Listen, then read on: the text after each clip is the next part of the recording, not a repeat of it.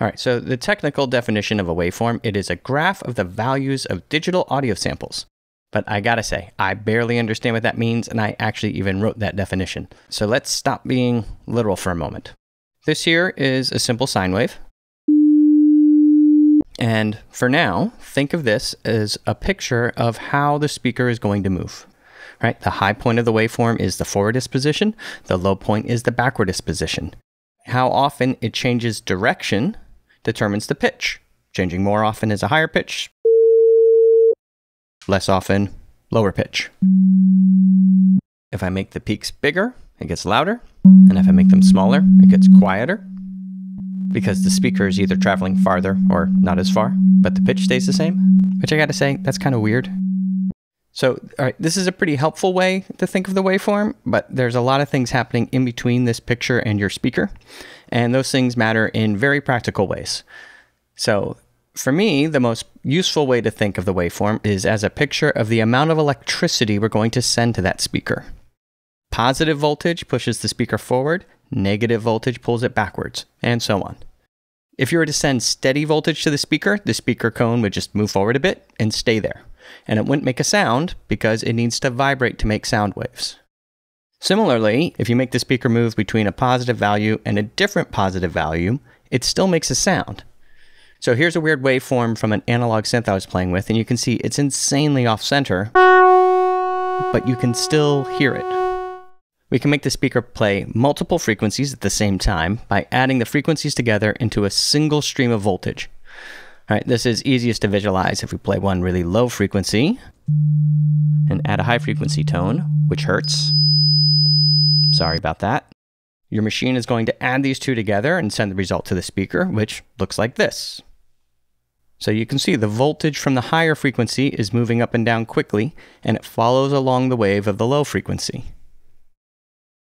Now here's a more typical example. These two tones are relatively close together, and the waveforms combine like this.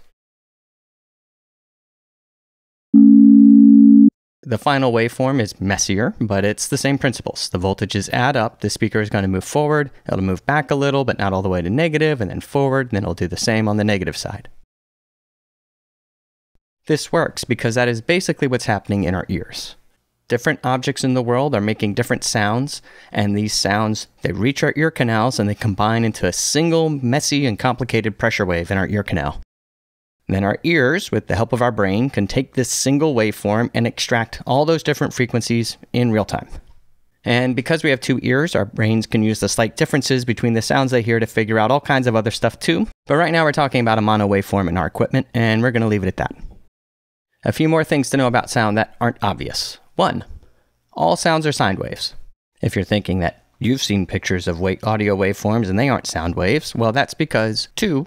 You can create any waveform shape by adding up sine waves at different frequencies. Mathematical fact. And 3. If you use technology to move a speaker without creating sine waves, your ears and brain will extract sine waves from it anyway. For example, white noise is an audio signal that's generated by throwing out random values. Right? There's not a sine wave in sight. Now, when your computer plays this, it will smooth out these angles, so you don't have these jagged edges, for reasons we'll explain later.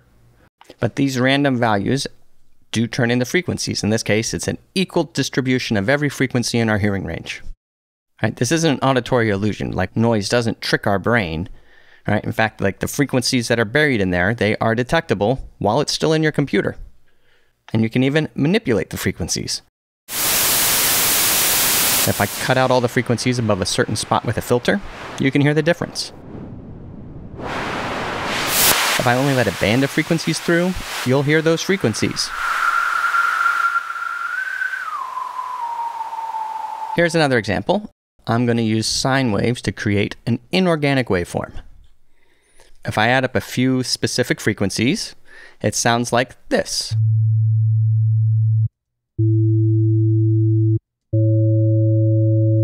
And if I render the waveform, it looks like this. Notice that it's kind of starting to flatten out a bit. If I go even further, it starts sounding like an 8-bit video game. And if I render this so we get the waveform, This is starting to turn into what's called a square wave with pretty pronounced flat lines here. Here we're telling the speaker to move forward quickly, stay there a moment, move back as quick as it can, stay there a moment, and so on. All right, so the square wave or pulse wave is a popular starting point for synths because it's easy to generate. You don't even need a computer chip to create an electrical signal like this, just some transistors and capacitors, etc. The main reason I took this detour is that there is another common way to get a flat line in your waveforms, and that is to exceed the limits of your equipment. Let's go back to the speaker analogy. Let's say that we're sending the speaker this signal, but the speaker can only move to, say, here and here. What'll happen is that the speaker moves to the limit. It stays there until the signal goes back to something in its range, and then it moves backwards, waits there, moves forward again, and so on. In the digital world, this is called clipping. Now, most of the time, you don't hear it caused by a speaker cone. Instead, we normally hear it when it's caused by the recording equipment or amplifier, but it's the same principle. All right, so here, I'm going to bring up an oscilloscope here of this same sine wave. And then I'm going to use a plugin to clip it. So if I add just a little bit of flatness, if I just chop off the tops just a little bit, it starts adding more frequencies. And obviously you can dive it deeper, and it changes the sound. Another name for this is distortion. A distortion pedal on a guitar is at its core flattening the tops of the sound waves. So here's a simple little guitar line.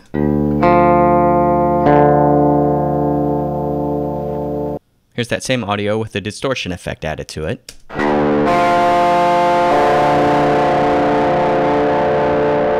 And if we compare them, you can see how it's flattening off these details. So that right there, it's got all those details in it. This is flattened off, and it adds more sounds.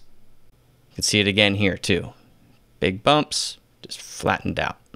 Distortion can sound good because these flat lines occur regularly enough that it's the same harmonics every few cycles. Also going to say avoiding those flat lines is why we have compressors, which is a big pile of weeds that I'm largely going to skip, other than to say that having a compressor turn the volume down and back up over time helps keep the waveforms from getting the shape deformed, because deforming the shape of the waveform adds distortion. Now, understanding how changing the shape of a waveform will change the frequencies we hear, believe it or not, explains something else that I think is really misunderstood, and that is bit depth. It is not like increasing the resolution on your TV. Here's what is commonly explained. When you digitize an audio signal, a smooth analog line goes into your computer, which measures those voltages at specific points and turns them into numbers. Now, when it turns it into those numbers, it can only be so precise, right? And so the computer rounds it to the closest value it can. The amount that it is off, these are called quantization errors, something like that. All right, so far so good. But sometimes you'll see a drawing like this, and the implication is that the digital stair step gives digital audio some kind of harshness, and a higher bit depth means a smaller stair step, and therefore a smoother, more pleasant sounding sound wave. If this is how it was explained to you, put that out of your mind. Here's how bit depth actually affects audio quality. When you play back those digitized values, the computer reconnects those samples and does the math to smooth out the stair step. There is no stair step. But because these values had to be rounded off, it adds a little bit of wobble to the waveform. Right? When this wobbly waveform hits your ear does what it always does, and it extracts the frequencies. So it extracts the original sine wave, and what's left is the wobble. The wobble is more or less random, and like we said earlier, randomness becomes noise. Quantization noise is the technical term, and there's a bunch of math tricks that can be used to reduce the noise, make it less annoying, but in the end, digitizing audio creates digital tape hiss. Increasing the bit depth means getting more precise measurements of the original audio signal, which means there's less wobble. But it's still there, it's still noise, it just comes out as quieter noise. And that noise is the only real-life difference between bit rates. That's it, for real. When you hear people talk about how 24-bit has increased dynamic range compared to 16-bit, this is because there's more room between the loudest sound that can be recorded and the noise floor that's created by the wobble. This means things can be quieter in the raw recording, and when you turn them up to a good listening level, you still won't hear that noise. One thing I want to say though is 16-bit is still really quiet. I think the number is like 64 decibels of range, and I've never needed to boost anything close to 64 decibels. And when I have had to do big boosts, it wasn't the quantization noise that was giving me grief. It was usually the room or perhaps the noisy preamps from the equipment. I'm not going to say bitrate doesn't matter, but you need to have good equipment and you need to know what you're doing to take advantage of it. To sum up, everything I've covered here really comes down to one principle. Our equipment plays multiple frequencies at once by combining multiple waveforms together into a single, complicated, wacky-looking waveform, and then our ears can separate them out again.